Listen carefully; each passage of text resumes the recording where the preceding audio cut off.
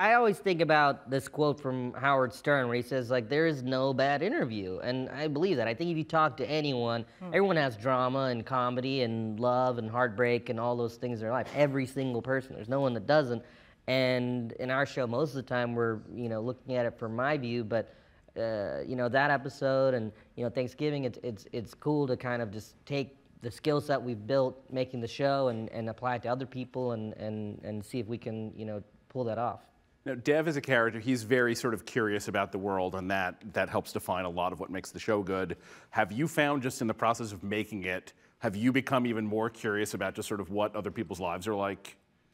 I think that's just something Alan and I have always just kind of had that in our personality. We're pretty curious guys, and we're eager to ask questions and just learn about other people. I think that's just something it's something just we've been friends for a long time. It's always been a part of our personalities, I guess.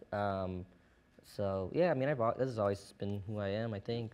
It's helped me ask my dad more questions, that's for sure. Story ideas. Now, does he answer them?